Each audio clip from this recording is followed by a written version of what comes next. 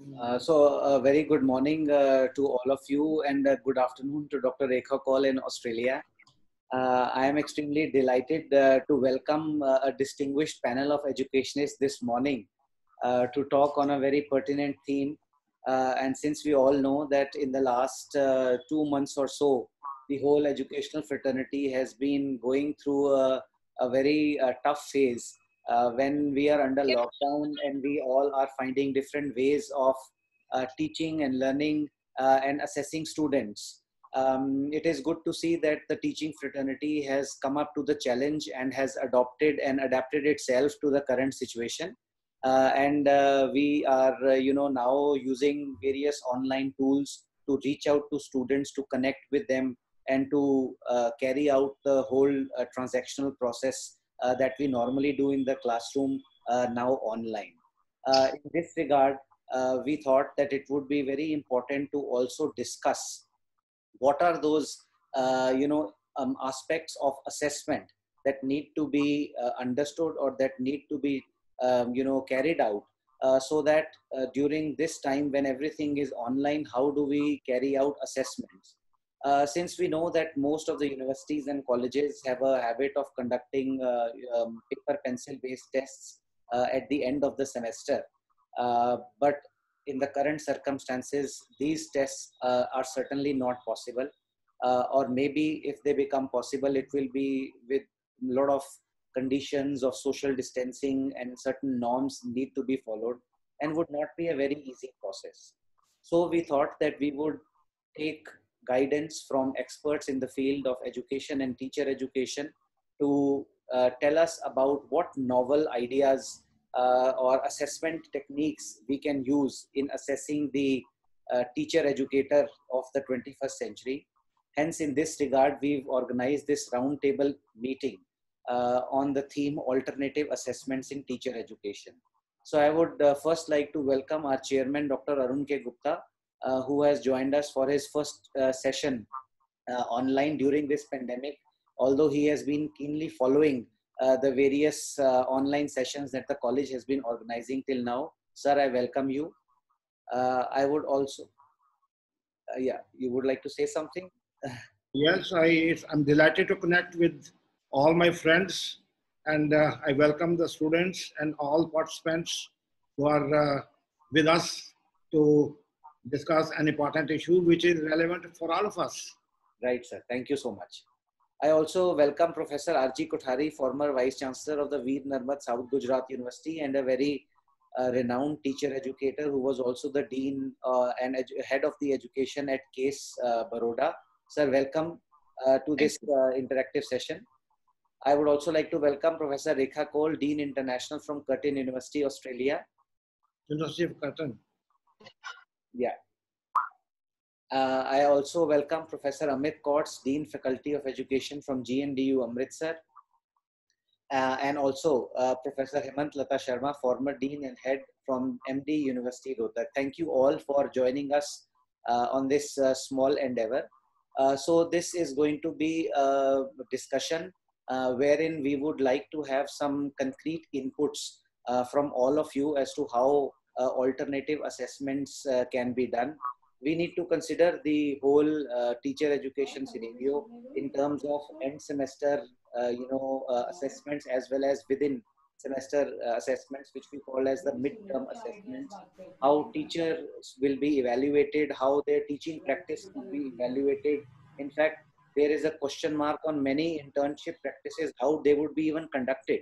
So it would be a good idea to listen to your thoughts. So we will do this in 2 to 3 rounds with 5 to 7 minutes to each panelist to share their thoughts and 2 to 3 points in each round, so that at the end of the session we have about 5 points to 6 points each from each panelist.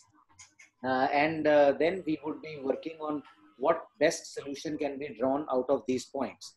So taking things further, I would like to start our panel discussion. I'll first request our chairman, Dr. Arun K. Gupta, to kindly start the proceedings, and then we will ask our experts to join in. Thank you, and it's I'm really delighted to be a important part of this particular roundtable. Friends, as you know that our country is passing through a crisis, and this crisis has been triggered by this COVID-19 pandemic. As a result of this, we have been facing constant lockdowns, and our all activities have been seriously hampered. The educational institutions have not been any exception. They are closed since March. Until today, they remain closed. As a result of this, the studies and the careers of thousands and hundreds of students have been seriously jeopardized. Now, to give us some semblance of continuity, the government and other bodies have suggested to immediately shift to online teaching and use education technology, because they think that if any particular mode can help us, it is education technology that can rescue us under these circumstances. However, little realizing that the problems, the challenges, and the issues related to this sudden shock of a paradigm shift from a face-to-face, full-time, formal teaching to total online mode is not that easy. As some of the surveys have also shown this thing, the Q&A survey recently said that India is not yet prepared to shift to the online teaching. IGNOU's Vice Chancellor, Professor Nageshwar said there is still a lot of confusion about different issues regarding online education. And education through online mode is a distant reality in India. That's what the foreign media has also pointed out. Now, under these circumstances, when we talk of teacher education, we have to see that how are these issues to be resolved on the one hand? How can a semblance of continuity of curricular transactions be ensured? And then how are students likely to be engaged and assessed under these circumstances? My main concern is that I would like to ask a question first. Is our community of stakeholders, that is institutions, teachers, students, really ready to make this paradigm shift all of a sudden? Number two, do they have the capabilities and the competence to deliver under the circumstances? Do we have enough hardware, software, and our students are equipped with all the basic gadgets, the connectivity, the power, the supply, and all our institutions technically savvy to have the technical manpower to not only maintain the systems and also ensure the data mining and all kinds of information that is required? And can we, under these circumstances, resort to the assessment as envisaged in the new curricular framework? Fortunately, some kind of guidelines are available in the new framework, where under the traditional face-to-face formal teaching requires to be supplemented with certain strategies and certain new interventions, which all of you are very familiar with. But the question is how to now transform all these technologies, all these interventions, all these new practices, the so-called healthy practices, because many colleges are following it in their own manner, universities are following it, but as a whole, in the system, how can these be integrated in the system in the first place? And secondly, what best use can we make of them? But coming to teacher education, I feel that there are two different aspects. One is the theory, the other is the practice of teaching. Yes. And we need to consider the assessment techniques with special reference to these two different components. Secondly, we have to think also whether we are talking of assessment at the internal level and assessment at the external level. If so, are our examination agencies, regulatory bodies, certifying agencies also equally prepared to switch over and grant the learner the autonomy and the trust, the teacher, the basic trust that he requires to carry on evaluation at their own levels and between them and among them? And how can this assessment process be continuous, comprehensive, uh, you know, objective, learner friendly, and conducted in a non-threatening manner? We have also to see whether our teachers and students are equipped with the smartphones, the TVs, the power supply, the connectivity, and things like that. And do they have uninterrupted and conducive environment to benefit from all these things? And to what extent we can place confidence in all the practices that we will introduce. Now, in terms of teacher education, my own opinion about this thing is that we have to see that some of the assessment will have to be done in the non-formal manner and some of the assessment will have to be done formally. Now, assessment must have specific, otherwise it has no meaning. So either it can be diagnostic or it can be formative. It can either be prognostic.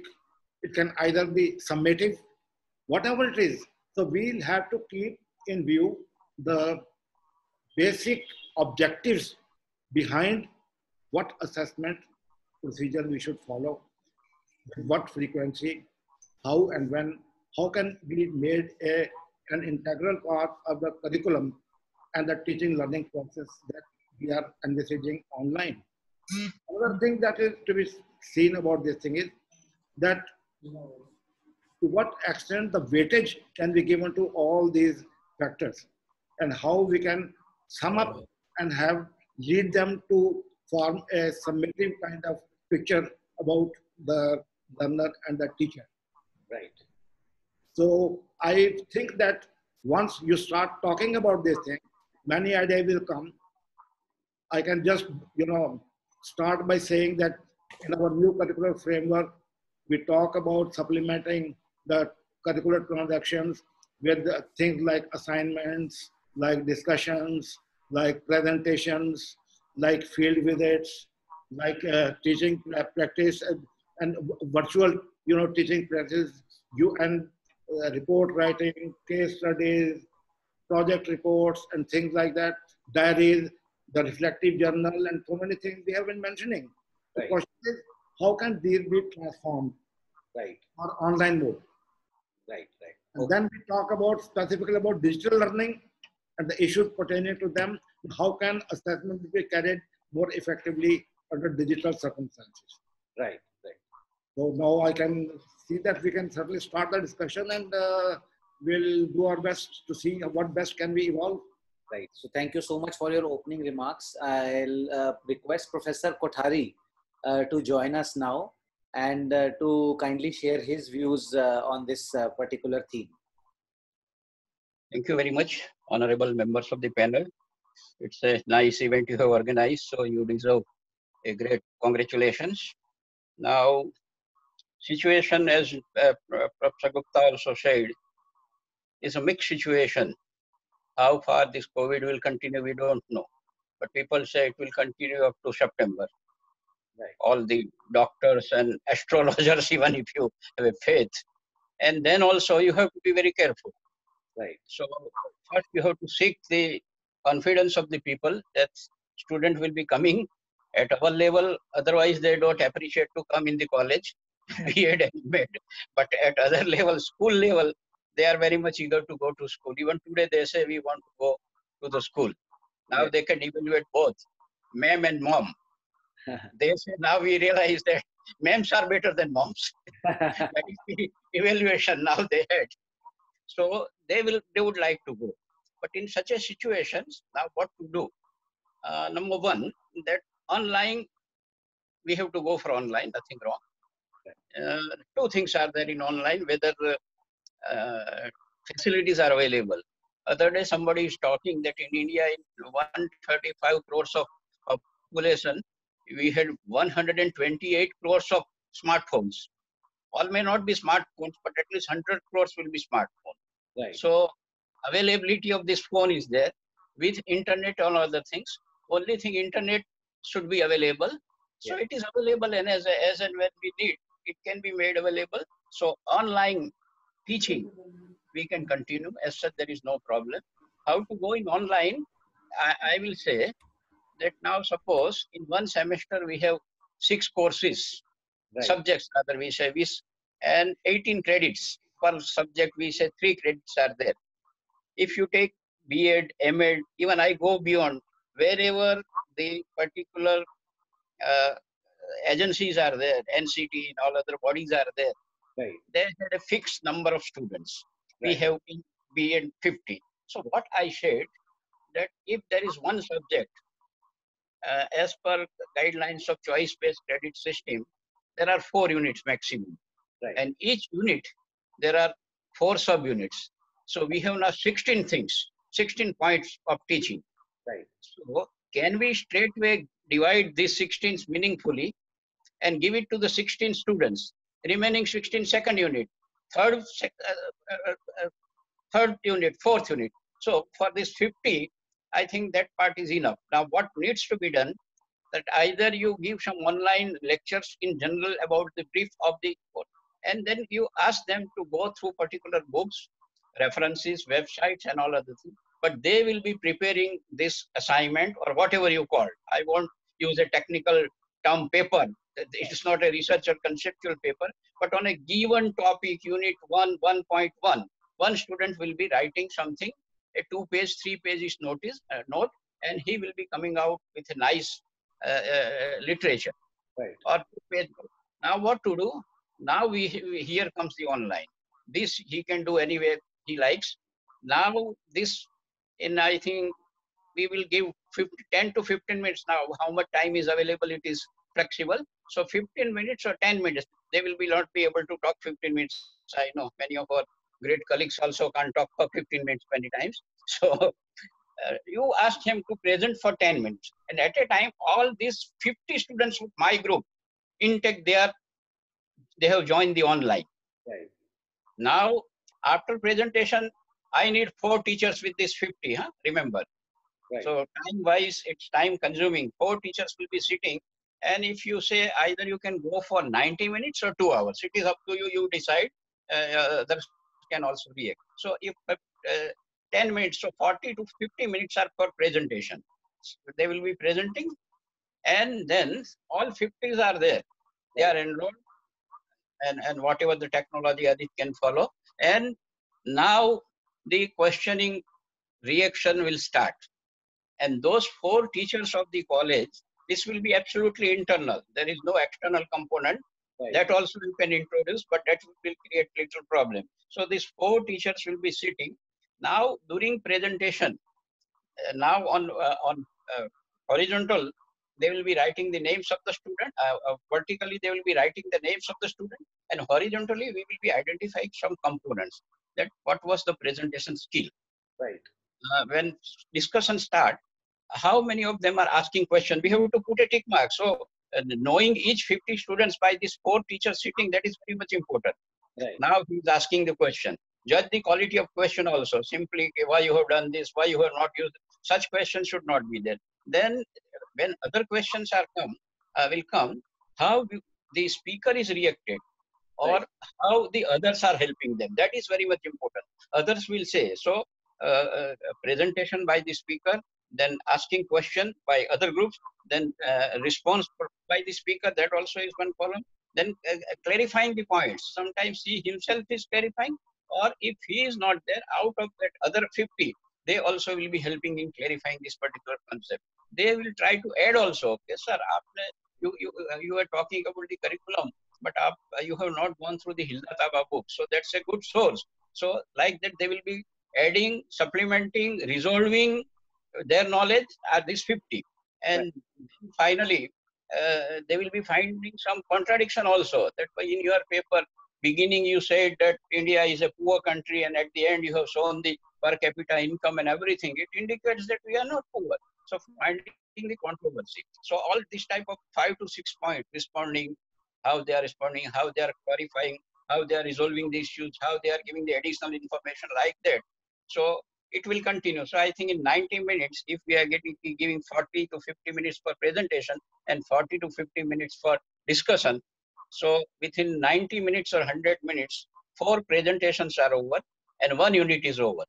Right. So for 4 units, I think 4 presentations are needed. So 400 minutes are needed, or 4, a little less or more, depends. That should be flexible. So 4 units can be taken care of. Now this is teaching part. At the end, there should be some time. I said 90 minutes, but these 4 colleagues sitting, those who are, they must be involved in teaching of that subject. I'm talking about, say, psychology of learning, and all those 4 students, teachers, they must be quite conversant with that thing. And then they will also be giving their remarks. Right. Entire presentation is over, how presentation was done, which references they have not taken care of, which are the latest references, which are the latest articles on that also can be given. And when now you sit down, when all 50, they had made their presentation, we will see, but knowing student is very much necessary here. Right. The offline that is there, but Right. in online, so at least in the first semester, somewhere such courses will be there where they will be coming and sitting. And simultaneous evaluation also will be there. Those criteria, no, that during this 50 presentation, what was his response? Whether he was only asking question, how many times he was resolving the issue, how many times he was clarifying anything, how many times he was adding to the supplement, adding or supplementing some material or something like that. And based on that, we can give some grade. So that is there. Final exam you take or you don't take. And this is first point. So this can be done. Second point, you can say, you can go for MCQs also. Right. That can be done, and based on the MCQ, but only thing weightage and ordinances, because our entire thing is goes with the ordinances. We don't have the flexibility. So we have to see ordinances, and at least wherever internal is there, at least this can be followed. This we will consider as our internal. So that should be there. And Professor Arun Gupta also, director sir, also said that visit. I always say that in B.Ed, now of course visit will be difficult, but when they come to the college in June, July, wherever, 15 to 20 days continuously, they should go to the schools only. Without, we have some major questions, we will give them. And with this major question, they will be going to the school. They will be interacting with the school teacher. They will be interacting with principal. They will be interacting with the students. They will be interacting with the students and non-teaching staff also. And a brief report will be presenting that what, and they should identify some issues also. That what are the highlights of the school? These are the issues and these are the plus points. And that will be again presented. That again presentation can be done online. I have no objection. And that will give an insight that what is, and here we will select a deviant sampling where good schools are taken or poor schools are also taken.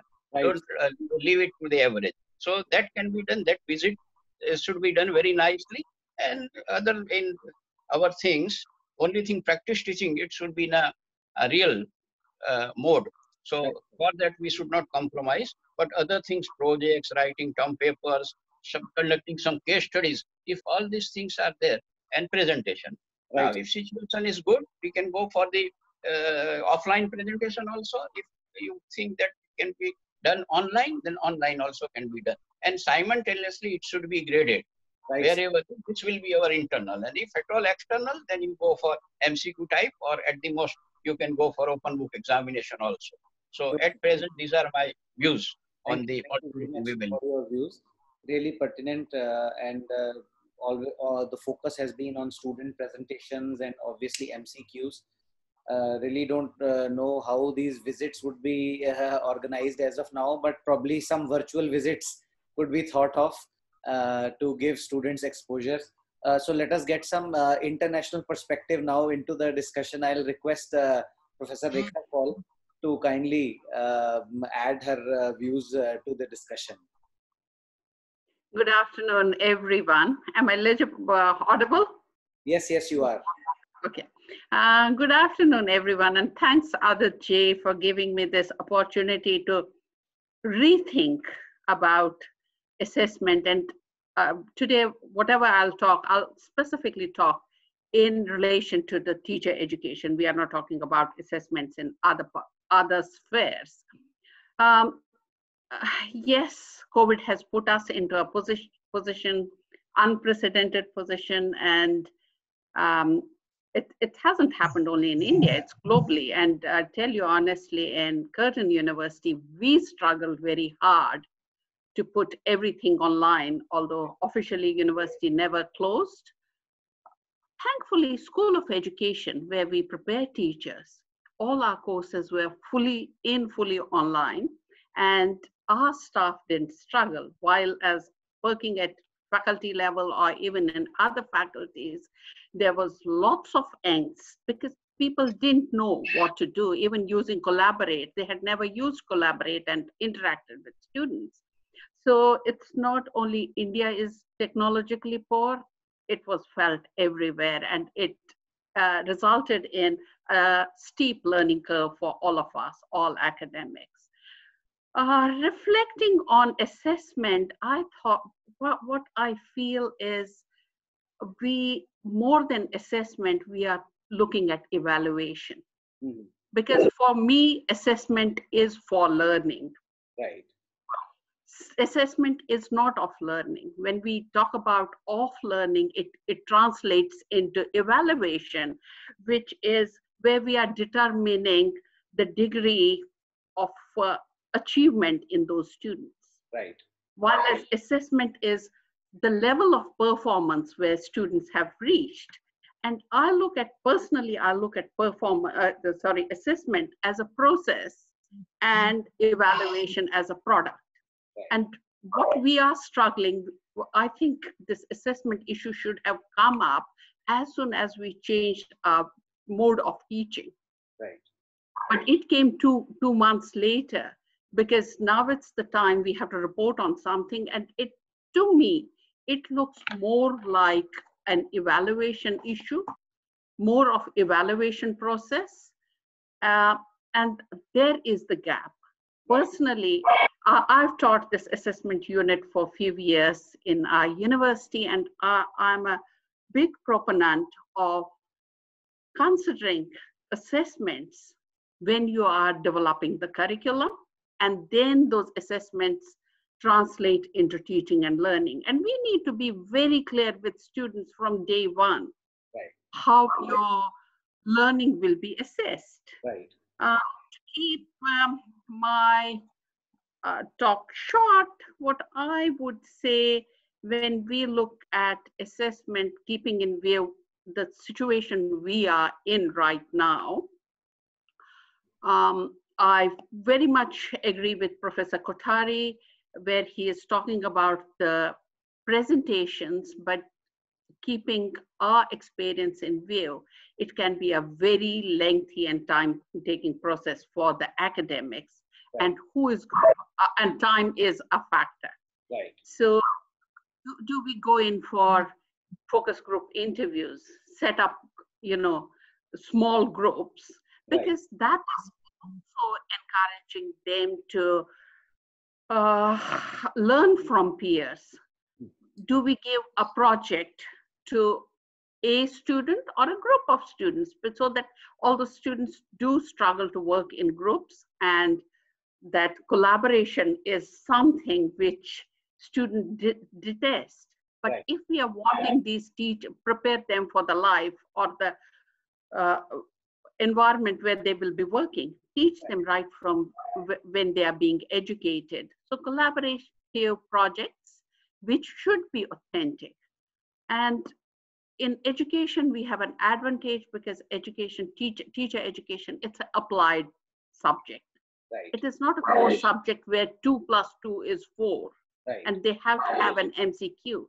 Where students have to show that applied knowledge, give them a real life problem, and they can do it by presentation. They can do it.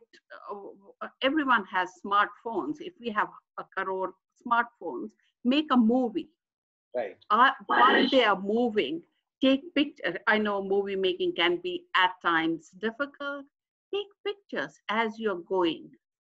And it depends on what your project is. A teacher is going to teach in year 8 or 9. It's an environmental problem. Take a local problem. Right. And yes, we need a rubric for it, the way Professor Kothari said that we should have. But now that we are going into the technical field, there are so many online rubrics available, and teacher may not have to work so hard. Right. There will be minimal use of paper pencil, and we having Blackboard in our university. Blackboard is the learning management system we use. It has an inbuilt rubric, which is excellent, which even grades the descriptive type of questions, not only MCQs, even a short answer, maybe between 200 to 300 word limits. Moodle has a rubric, inbuilt rubric in it, which is a free for up to 500 users. We can use that. And it can even look at the errors in student writing. There are many teaching and learning tools, online tools, but how can we use them as assessment tools?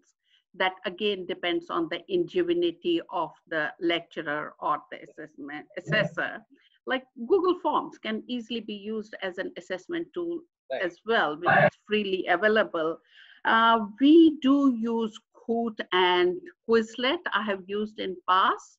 Right. And Trello can be used for group projects, and it's a very easy tool for even the tutor to use. But at the same time, you have issues of those bodies, university bodies, whether they accept it or not. I'm not very keen on using MCQs for assessment. Yes, it can be used as a diagnostic assessment to get the students thinking. Right.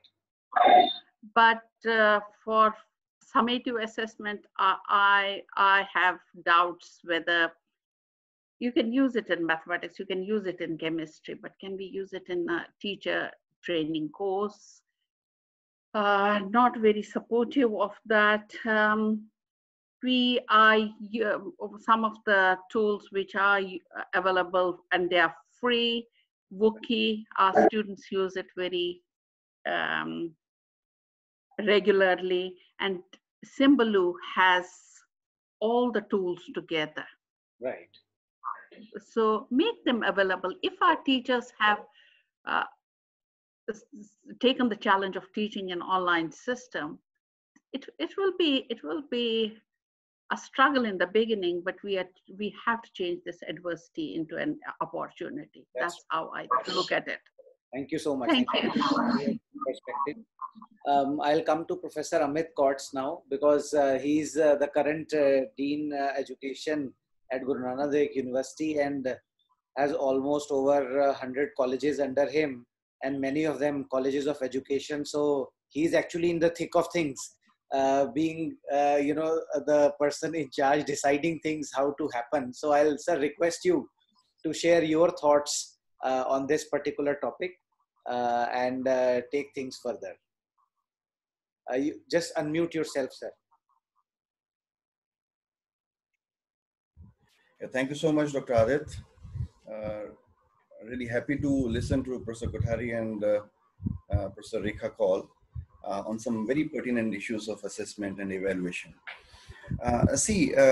Some of the issues which were raised by Dr. Gupta initially, whether we as teachers and students, not only as teachers, but as system also, are we really prepared to go online?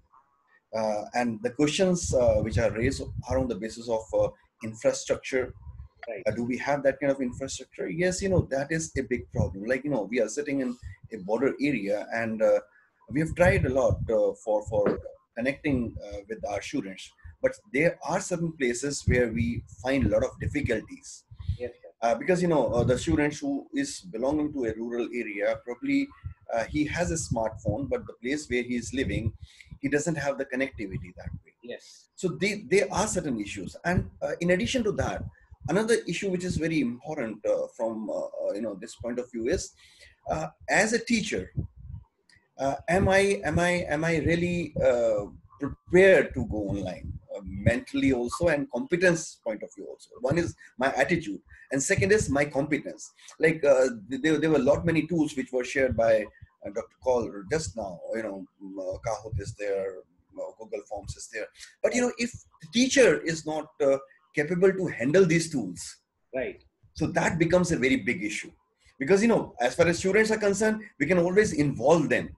But if teacher doesn't have the competence to do it, because this is quite new for many institutions at present in India at least. right. This is another thing, and third thing is the attitude, competence, and then attitude of the teacher, Right. and the student also. Sometimes, I remember initially when we started online classes, Right. we would request we would send the link to the students. We'll, take all other teachers also on board. And what happened is, they were, suppose there are 30 students and 10 have joined. Now people are calling them, why didn't you join? This is the problem we are coming. They are not able to connect. Yes. So, getting regularly in touch with them was an issue. That's right. Another issue which I experience these days, because when we talk of evaluation, it cannot be disconnected from the way we are teaching. That's right. If I was doing something face to face and now I'm doing online, the way I presented my content, the way I interacted with them, the kind of activities I have given them during my teaching, if all those things are not in front of me, probably I can't take decision how I'm going to evaluate, right? Right. So, and one more problem was that, they were all the time into offline mode, and suddenly a situation came when everything became online. I'll say this is quite good, for at least Indian setup, it was quite good, because there was a lot of restriction, lot of limitation. People were not ready to accept it. There were so many people who were talking about flipped learning, blended mode, and so many things, but it was not practically happening. That's right. Like even we were knowing so many things, but we never practiced that because there was no opportunity with us, because the university was not allowing us to go online. We were not having online courses.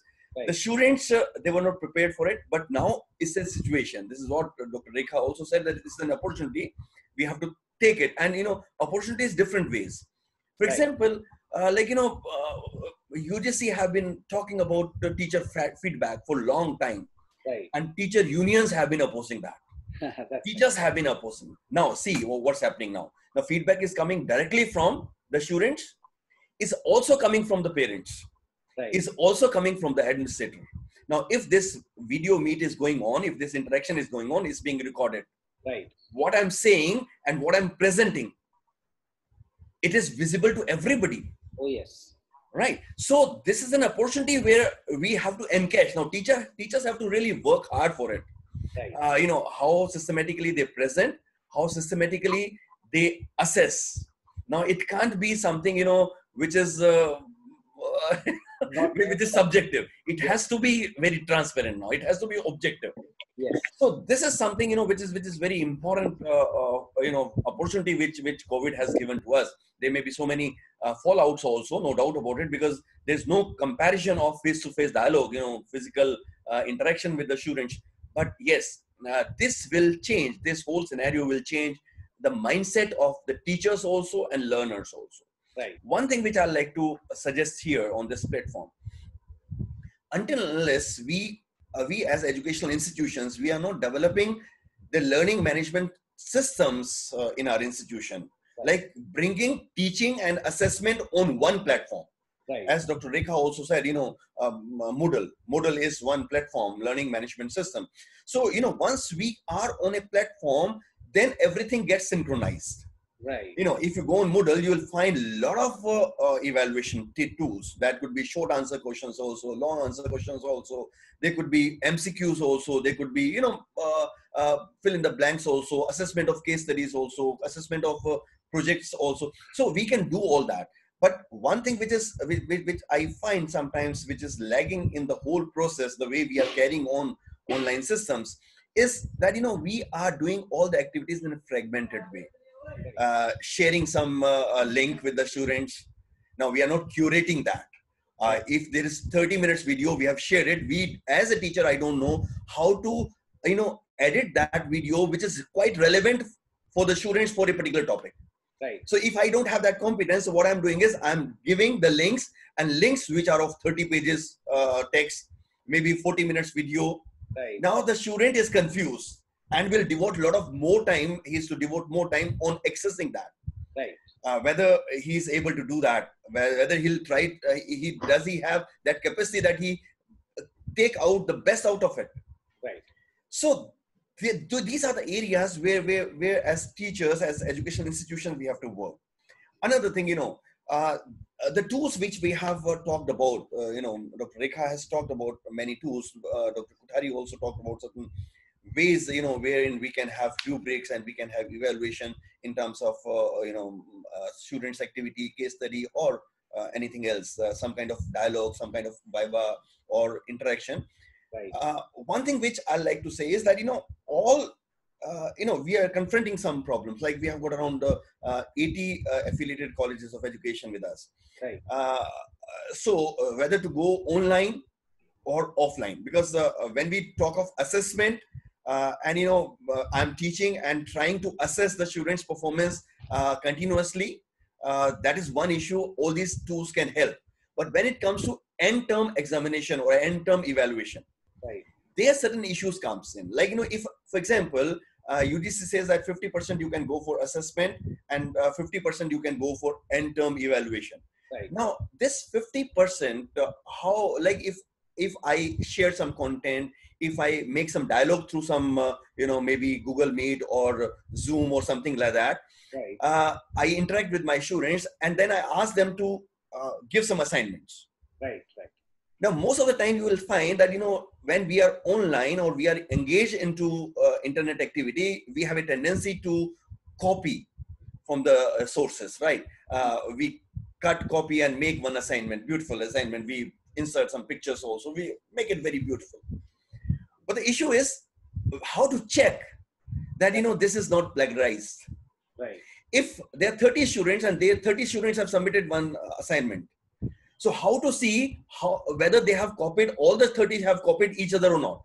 Right. So we need to integrate our learning management system with some kind of plagiarized softwares. Like, Turnitin has one software which is known as Feedback Studio. Right. If anything, Feedback Studio. Now, if we integrate that learning management system with these kind of tools, so we can always see whether they have worked themselves on some case study or on some practical or some assignment, or they have just cut and copied and submitted. One right. thing. Right. Second thing is whether they have copied from one another or not. Right. Even that could be checked in. So one thing which I like to say that, whensoever we are getting into some kind of assessment, we should always try to link it with some kind of check whether, this is not copied from any online source or it's not copied from one another. So that would be one measure which we should try to take when we are going for some kind of assessment. Definitely. When it comes to online examination, probably all the systems, they are not so competent to handle online examination, because you have if suppose I'm working on my computer, whether I'll be able to access something else online while attempting my question or not, right. That would be a big issue. Right. So there are certain institutions who have really, like LPU is one of them. They have made one system wherein they can give you online examination, and during conduct of that online examination, you will not be able to access anything else on your computer. That's right. So that is one way we can do it. We can do it offline also. We can bring, suppose I've got around, say 5,000 students on the campus, they have to be evaluated. We can get them evaluated in our computer labs or, in computer centers, wherein, and they could go in phases, where we can have 1 or 2 or 3 sets of papers. and then they can work, because those students who are not able to have connectivity at their institution, Right. so they have to be brought into that system where they can be, because this is something which is a concern for all of us, say somewhere in the month of July, and we all are working on it. Something online, probably we are not able to work very successfully, because neither we have that kind of facility, nor the students, they have that kind of facility where they can attempt one question paper, all of them at a time. Right. So we are trying to work on assessments, yes, through online modes, different tools which different speakers they have talked about, and there are so many other tools also, Right. which are freely available. We can always make use of them. Sure. But as far as end-term examination is concerned, yes, we need to think of some kind of offline computer-based examinations. Right. Thank you so much. Thank you so much. I'll request now Professor Hemant Lata to join us and express her views. She has been one of the leading teacher educators in North India, and has been working with a number of colleges of education. She has been actively assessing students for their MPhil and PhD vivas, and she is no stranger to assessment in teacher education. I will request her, ma'am, please share your valuable views with us today. Thank you, Adit. Yes, my greetings to all the honorable members of the panel. I listened to the views of Professor Kothari, Professor Amit, Professor Madam Rekha, and the Honorable Chairman. And after listening to all the views, you had given us the title Alternative Assessment. Yes. When we talk of the assessment, we think of the assessment in terms of three, that is assessment for learning, assessment of learning, and assessment as learning.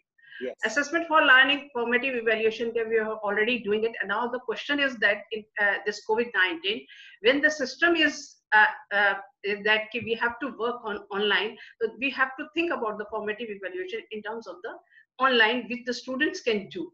Right.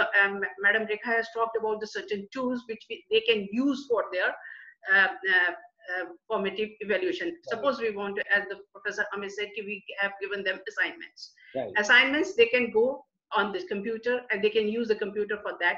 But the plagiarism part, that we have to be certain before that they have learned or not. Formative evaluation, immediately after that, during the course of instruction, we can give some certain quiz. We can ask one question and focus on one question, and then ask them to give them what they have learned during this course of instruction. Second, assessment of learning, that we talk of the summative evaluation, which we do at the term and examination. For that, UGC was also providing us certain guidelines, and in that they have given us we should go on the basis of the internal assessment. And the internal assessment may be, if we are doing something online, we are doing them, giving the assignments and the seminars, presentations, and some projects we can also giving them, so that we can have an idea to what extent they have learned. To my concern at the moment is assessment as learning, so that they become both. Assessment and learning become synonym. Synonym in the sense that we have to think how online education will help us in developing metacognition among our students. To what extent? Why I am doing it online? What is the problem? To what extent I have the capacities with me, and to what extent I can be helpful? Right. This is the major part where I am concerned कि how these metacognition skills, चिंतन जिसको बोलते हैं, कि वो how the students will think about themselves, to what extent they have learned through this online teaching. And sure. For that, we will have to think certain online strategies for that, which are online strategies that institutional level you have to decide. Right. It will be contextual in the sense because you are having infrastructure, what sort of instructional facilities you can provide, and what sort of बोलना चाहिए कि आपके institution में कितना आपके पास computer को input डालने के लिए टीचर में उतनी कैपेसिटी है, तुम्हारे स्टूडेंट्स में उतनी कैपेसिटी है, or to what extent you are a diversification of the students also, from which background they are coming. We have to take into cognizance the demographic variable also, right, while giving all these inputs in the online education. And some of the strategies which I had identified during the assessment as a learning we can do.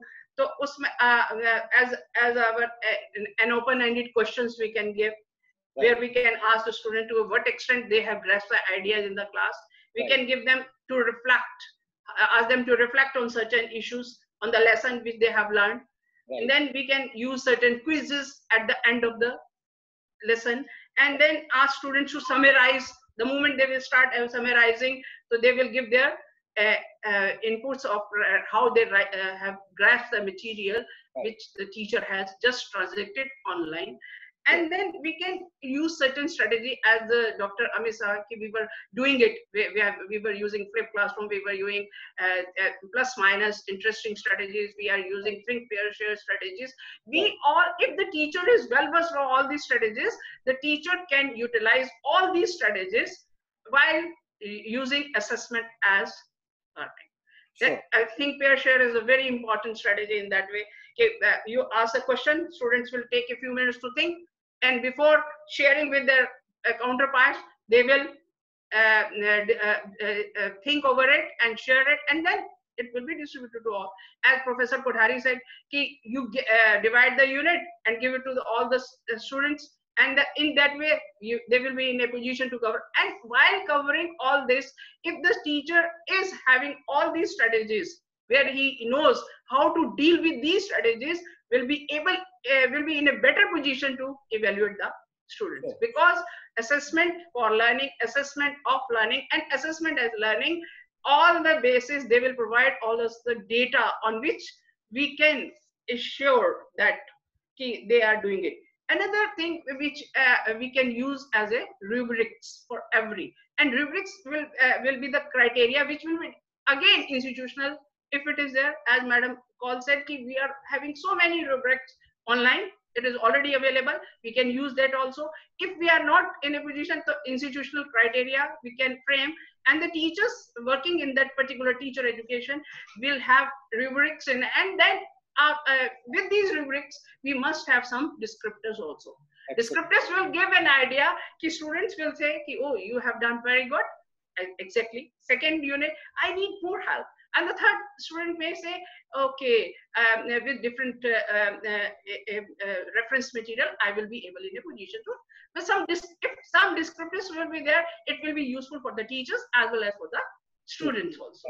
And that descriptors, that rubrics, criteria which you will form at the institutional level, it should be clear to the students also as well as to the teachers also, on which we are going to assess you people.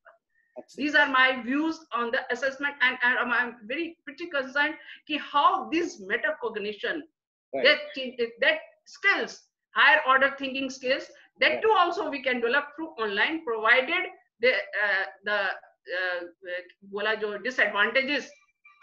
And Professor Amit has pointed out, because he is working in the field at the moment. I am retired, and he knows how to handle all these situations. It is very particular, because in my area also, my university is thinking of that we should go term and examination with only 9 questions. Let the students give only 5 answers and go ahead with the term and examination. And this is a strategy they are thinking of, because UGC has provided a broad guidelines.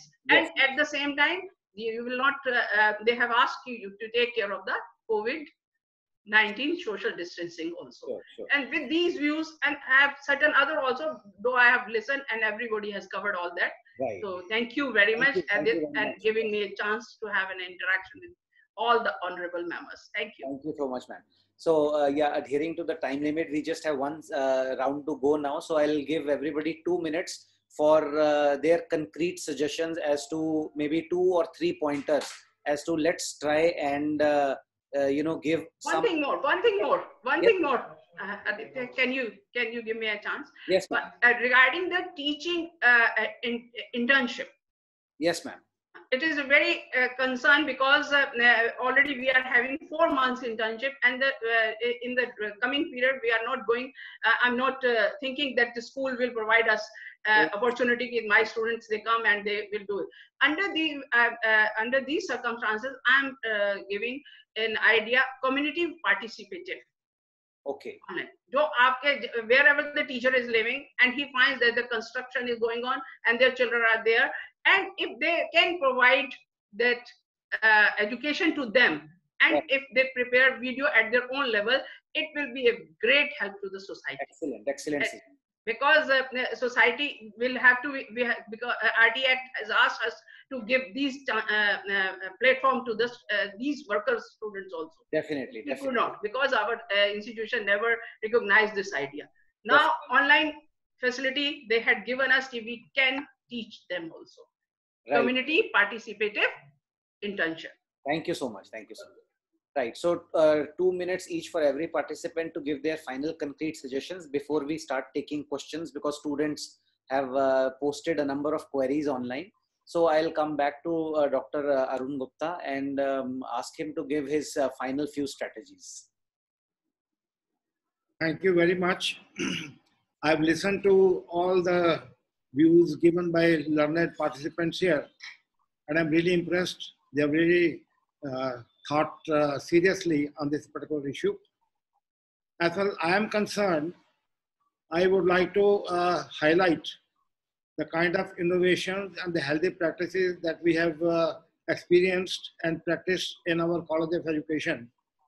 We have a PI 360 system in which all students and faculty members are involved, and they upload their own data regarding their own performance, the results of what they have been doing. And this is documented, is very foolproof, and it's very, very helpful as far as summative evaluation is concerned, and also in internal assessment. We have experimented with open book examination system, and results have been published also. And these open book examinations, under what conditions and how they can be conducted well, and with what frequency. We have talked about group viva voce, techniques that can be evolved here, not in one-to-one, but in a group. How can that be evaluated by a panel of persons? We have also experimented with continuous comprehensive evaluation, wherein at the end of every lecture, the teacher evaluates the performance of the particular students in that, and they can be very helpful in the assessment.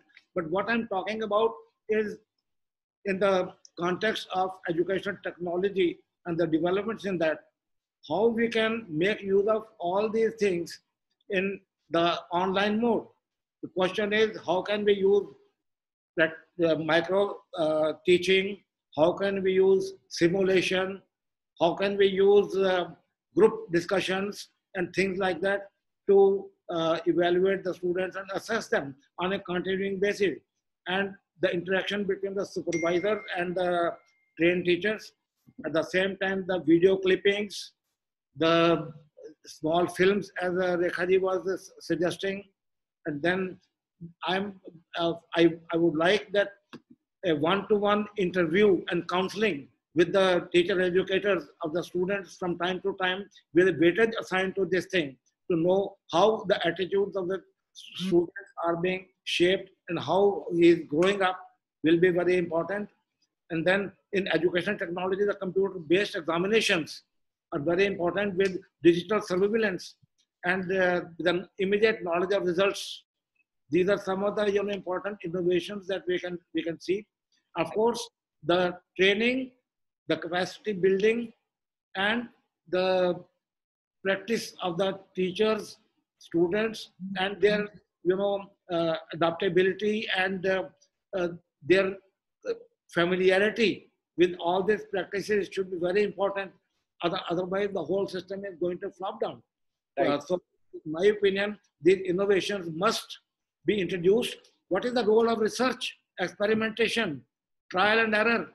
We need to have some courage and risk-taking to try out new things. Let there be some failures, but that does not mean My situation is one in which we give the autonomy to the learner to decide how he would like to be examined, with what tool he would like to be examined, when and where he would like to examine, what are the convenient, things, and the onus of assessment should be put on the learner. That should be the basic change that we must introduce in our system of teacher education in the context of assessment Right, right. the pupil teachers. Thank you so much for your suggestions. Professor Kothari? Yes, sir. Number one, that technology is not going to replace the teacher. That is number one. Right. You can take the assessment through online learning or whatever it may be, that is there. But Right. in a course, a professional course where we give the degree of B.Ed and M.Ed, 100% replacement is not possible. Assistance can be taken. And Right. it's not that COVID will be there throughout the life. That's not Yes. there. I have seen many colleges and universities. When I visited them, they said, "Sir, zero semester chal raha hai." Means एक साल से exam नहीं हुई, 2 साल से exam नहीं हुई. This situation is very common in many parts of the India. But you take the help of technology, I don't deny, in Right. teaching also, in evaluation also. As Professor Rekha madam was talking about some ready-made tools available, rubrics, we can use them, but see whether they are suitable to our content and our pedagogy. That also needs to be examined. So that also we can evolve our own strategies for evaluation. Right, sir. We said that case studies can be conducted. Okay, fine. I said term paper and all these things. That will, next year it will be a copy case will come. That is bound to be there. So preparation of the case study of good school, case study of a poor school, learners evaluation where slow learners are there, gifted learners are there. Their case studies can be taken. We are writing, and that should be a very close contact between teachers and taught.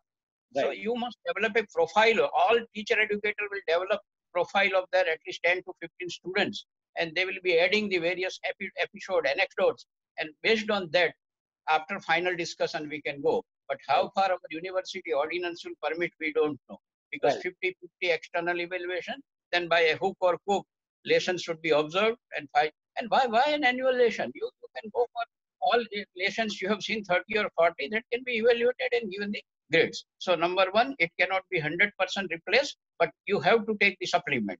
You Right. need not worry.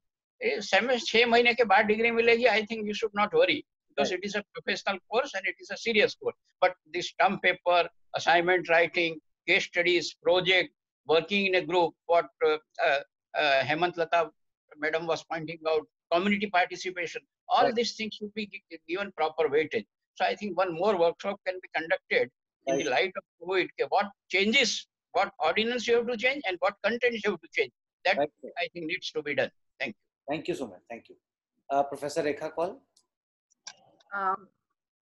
I do agree fully that technology cannot replace a teacher. That's the bottom line. But technology has enabled us to rise to the challenge. Right. We wouldn't have been, our students wouldn't have been doing or learning anything right now if we didn't have access to this technology. Right. Now that technology is available, why can't we use it to the maximum within our limitations and our strengths? Right. Make the most use of it. Yes, there will be a lot of resistance. There will need to be teacher preparation.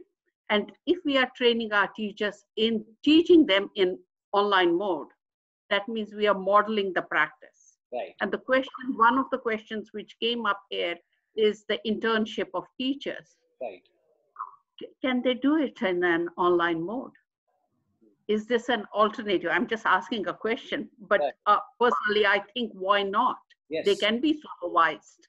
Yes. And it shouldn't be an issue.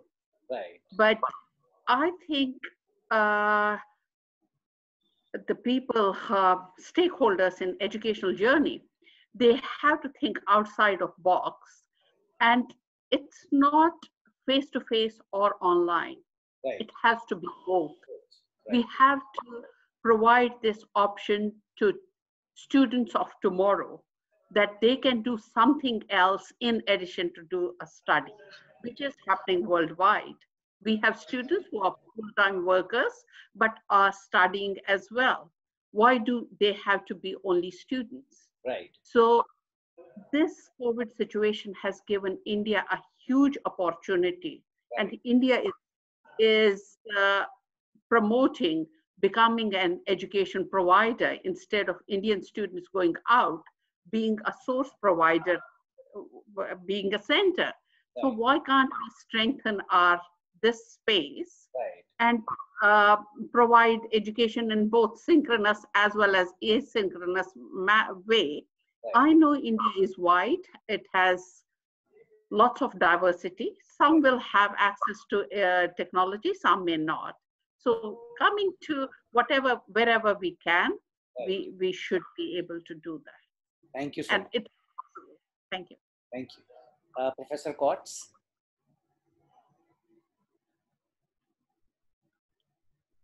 I think so you need to unmute yourself, sir. Yeah, thank you so much, Adit. I think everybody agrees on this point that, there's no replacement of the teacher. There's no doubt about it. But, in the given scenario, we are facing little difficulty to conceptualize a shift to online examination. And one of the challenge before us, when we are talking of this, is the kind of curriculum we have. The curriculum, when we designed, it was designed on the presumption that this is to be transacted face to face. So a lot of activities which are there in the curriculum, the way these things are conceptualized are different. I'll suggest one thing to the chairperson of MIER's College of Education, Dr. Gupta. I know that you are an autonomous institution, right? You have the freedom. Probably if I want to do it, it will be a little difficult for me to do it, but it's a little easy for you to do it. You take one unit of B.Ed as a innovative B.Ed, right? Make a separate curriculum for online transaction. Keeping in view that this is the knowledge a teacher has to possess to become an effective teacher. These are the competencies a teacher requires to become an effective teacher in such kind of area wherein we have to go more online, right? And then what could be the activities which are required for developing attitude, when we are not face to face. As a teacher, I'm not face to face. I'm not interacting with him physically, but I have to develop some kind of commitment in him towards the profession, towards the society, towards the country, towards the subject he's teaching. So what activities we can incorporate into the curriculum that this happens, and then on the same side, we also develop some kind of assessment techniques which we are going to use for that kind of innovative mode. So let us have now this is an opportunity when we can really experiment on this. Like I have an experience of having such a course. Like I was member of that committee also. It is happening in what you call, there is some institute, ma'am, Hemlata ma'am. Hello हाँ जी, Hemlata ma'am, एक institute है, ये क्या नाम है इसका, जो राजस्थान में है, इसे largest women university, Banastali Vidyapeeth. In that institute, you have a innovative program, innovative unit. So every year they request all the students, like those who want to volunteer for this innovative program. Now, if there are 40-50 students who volunteer it, now they ask them to sit in a room every day. They give them books, they give them literature. Okay, you decide the curriculum. You formulate curriculum. They formulate curriculum like what they want to learn to become an effective teacher. So they decide with the help of some mentor, which is assigned to them. And after 1.5 months time, they pass that curriculum in the board of studies. Because it's a deemed university, they can do it. Similarly, you can also do it because you are a autonomous institution. Right.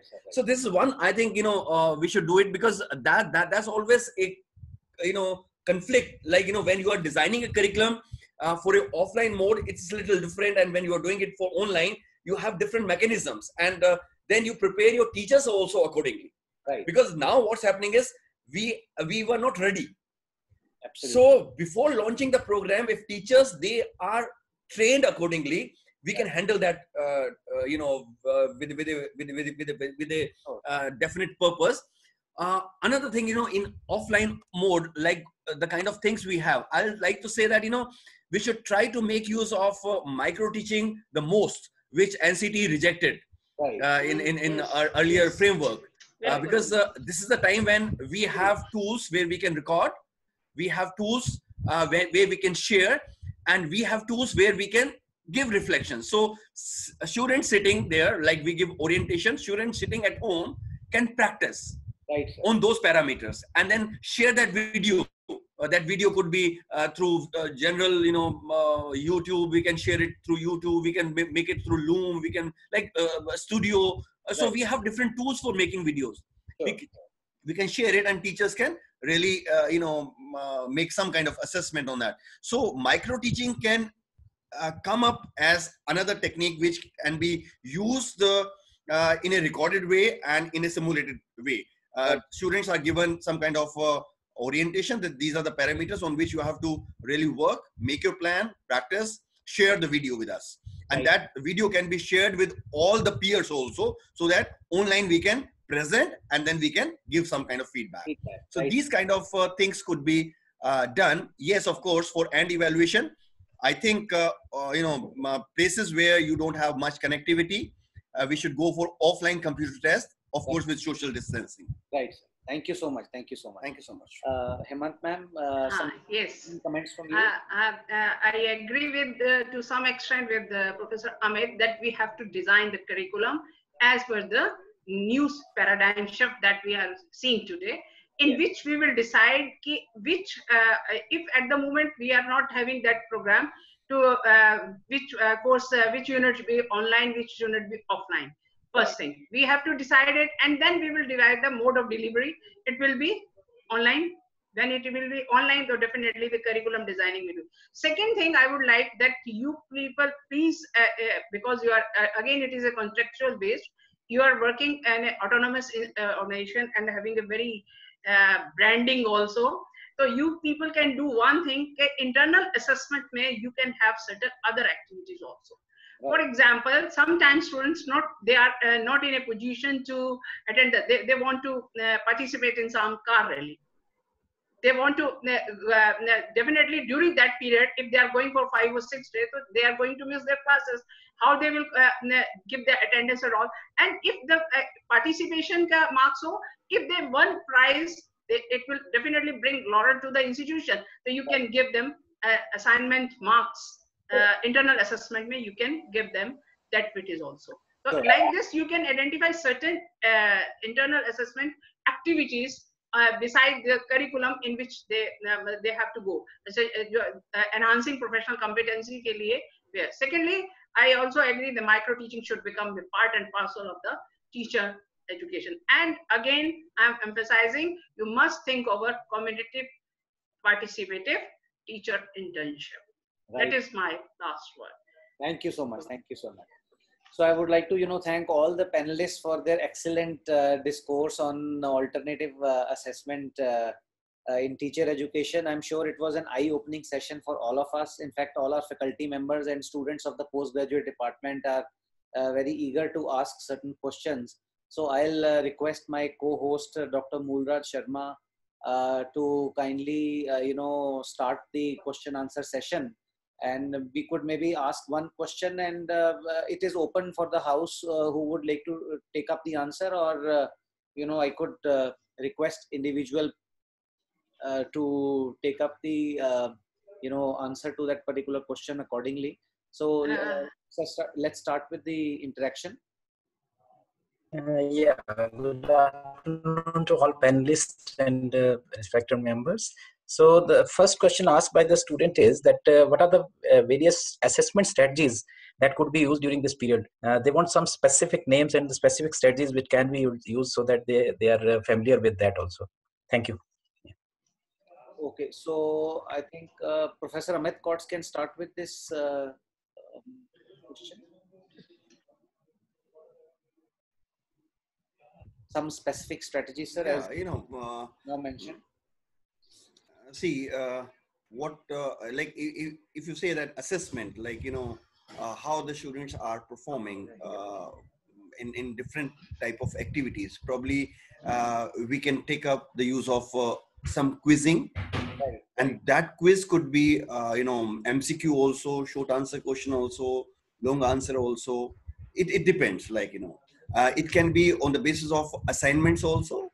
Like we can ask, like sharing some content, giving them some kind of maybe asking them evaluate a paper, write a paper review, developing some kind of competencies, writing competencies, and all these kind of things. Developing some kind of reflection, like they can use screencast, like through which they can take one paper online, they can read that and can give some reflection about it.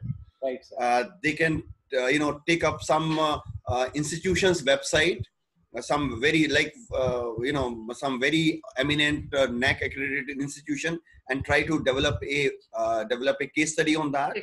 And on the basis of this screencasting, they can prepare a video showing the website of the institution, and then talking about strengths and weaknesses, and giving their own reflections. Right. Sharing their for example, there is some content.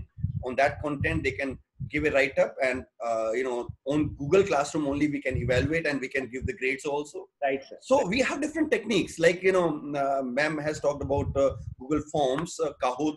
So these are the techniques which can be used during the content that dissemination, and can be used as a evaluation technique also. Right. Thank you so much. Another one I can suggest. Yes, ma'am. After completion of the module, what they can do, they can do one exercise in which they will have certain MCQ and then short answer type, then one visual they can present. And after showing that visual of 10 or 5 or 7 minutes, you can ask certain question on that. That visual can be on any teaching skill, on any teaching method, so that the teacher will come to know to what extent they have learned. Right. This is the visual, and the latest I have seen in certain tests, they have done it. Right. Online tests, they are doing it. They are showing the visuals, and after showing that visual, asking certain questions, like we used to do at the comprehension passages in our school time. So that the theme should be very much clear, and that's very true. Theme must be clear, and they can do that. Sure. Next question, Dr. Muga. Next one is that how do we assess the logical mathematical knowledge through rubrics in training preschool teachers? So it is regarding preschool teachers. Okay. And that's mathematics. Yeah. Professor Rekha Koul can. Yes. Rubric in itself is, I did mention in my talk earlier that there are many rubrics available, but the content of those rubrics you can change. And getting a perfect rubric, it will take a teacher to develop 2 to 3 either semesters or years. Right. How are you going to reach the learning outcomes? Right. To get the language right and all? Now, how are you going to do it? How are you going to set up the learning task first? I would do in this COVID time, there's so much terminology which we didn't know. I didn't know anything about the bacteria or the viruses, the new names which were always being used. We were not used to them coming from science. Going to mathematics, being a mathematics question, is we didn't know what's the concept of flattening of curve. So can you ask your students, whatever level they are, either they are at primary level or secondary school students, do some data mining and set up the question where students has to show their concepts of addition, subtraction, or even division, and they will present their findings in form of a table. Right. And for that table, you will have a rubric what level of understanding the student is demonstrating. Right. And these rubrics are available right from year 2 till year 12 or even in university levels. And that's where you use it. Right. Thank you so much. It depends how you're setting up the learning task. Right. Right. Absolutely. Thank you. So Dr. Ronika, if you have any questions. Yes, sir. I have a question. Am I audible to all? Yeah, yeah, yeah. Yeah. Well, the question is, how is student diversity addressed in alternative assessment? Okay. Since we have diverse needs of children, Right. so how we are able to address those diversities? So I think either Professor Kothari can take that question. Okay. Diversity, even in our situation, it is very difficult to identify. Number one, because there are no tools, nothing, no assessment strategy where you identify the diversities. Diversity in terms of the area from where he is coming, from which category he is coming, which area he is coming, he needs the special attention. But what diversity you are talking, that is even in offline also. Online, it is absolutely difficult. But here we are not going to compromise absolutely with online. Right. So students are coming offline, and at that time, whatever you want, that's why I have used the word profile. Each teacher educator must have a profile. If I have a 12 students or 15 students in my methodology courses, I should know the clear-cut profile of that student, his background, from where he is coming, his ability to communicate, his ability to read in which language, his family background, and all other things. That is there. And such cases, typically such cases are not much more. You can say 68% of our, in the normal probability curve, they are within the middle part. So at the extreme of the normal probability curve on the left-hand side and right-hand side, hardly there are 5 such persons, and identifying them, it's not at all difficult. So then you can deal it. You can see another, we don't have a culture of discussing about our students in our group. That is, all teacher educators will never meet together and they will say that, okay, here is the case, what to do. Right. तो लोग बोलेंगे ये तो अपना है, आप संभाल लो, maths वाला है तो मैथ्स वाला था. But मैथ्स वाला also needs to be taken care with the help of psychological or sociological background. So such cases should be discussed. So diversity can definitely be addressed. Right. So Dr. Bajaj or Dr. Nishtharana, you have any questions? Yes, good afternoon everyone. So a question is, as you mentioned that the field visits and community participation is important. So how can we motivate the community for giving their participation in during this challenging situation? Right, so Professor Hemant probably could take up that question. Yes.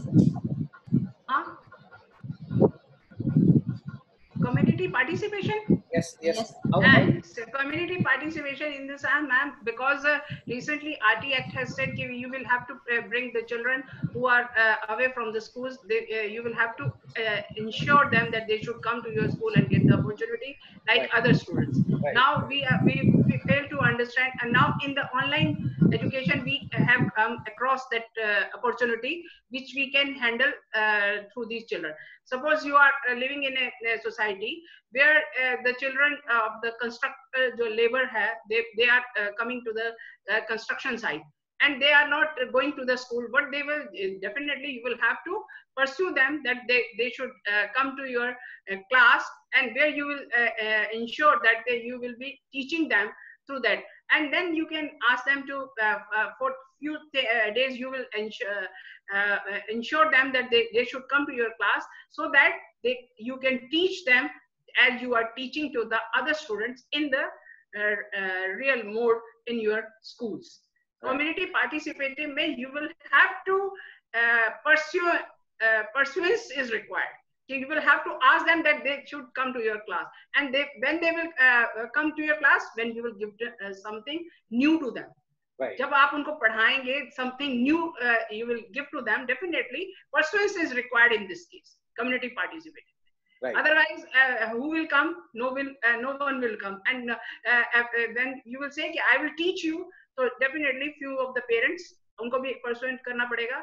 You ask them, they should come to my class. I will teach them, and I will make them learn certain things. And when you will doing video recording, so definitely a new aura is you giving to them, you are doing something new in front of them, they will try to grasp them, as we are doing in the regular face-to-face mode. This is what I want to convey. Community participative learning only possible through pursuance. Thank you so much. Hard work is required. Definitely hard work is required.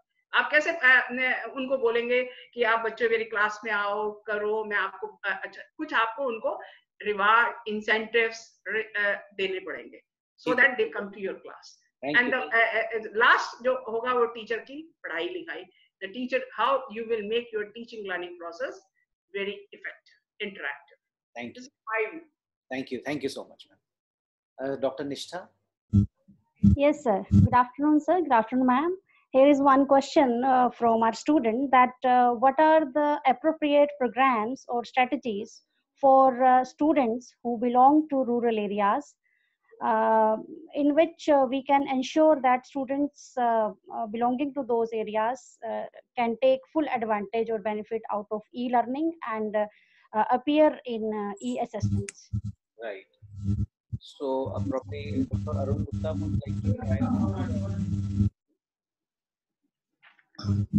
The first thing that we must ensure that any student who is located in a rural area has a proper connectivity, has a proper hardware or a smartphone or a TV or a computer with him, and the power supply there is okay, the internet facility is there, and then in my opinion, the teacher-pupil relation has to extend beyond the regular class limits, you know, the regular limits. It is a 24-hour thing. Let the student, through a phone, through mobile, through any other means, get in touch with the teacher or the educator if he feels that the need of any assistance, any help, or any guidance from him. This channel should be open always, or email. So the teacher can respond to the teacher, to the student at that time. And at the same time, we have to encourage the students to feel free to interact with them. It is a question of building a mutual trust, and we have to open up. That is why I was all the time, you know, trying to emphasize the role of a rapport between the teacher and the student so that their shyness goes away and the student feels free to talk to the educator or his teacher anytime on any subject he like, and counseling services should be made available to him also at that time. And in case of any difficulty, he can be given specific time to either visit the institution, because we are not talking about the visit of too many people in the under the present circumstances.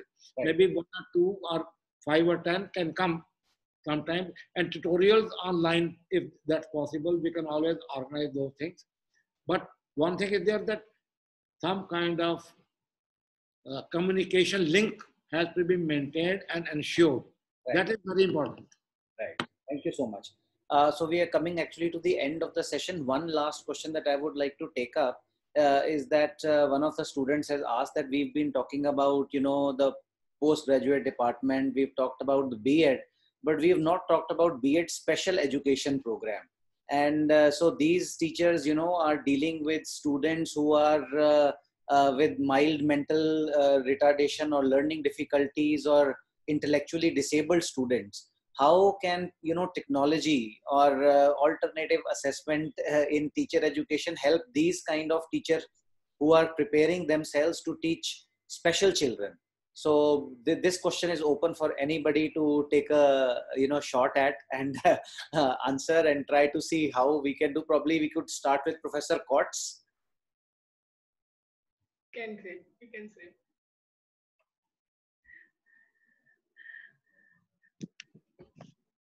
Professor Kauts can say. I think he needs to unmute.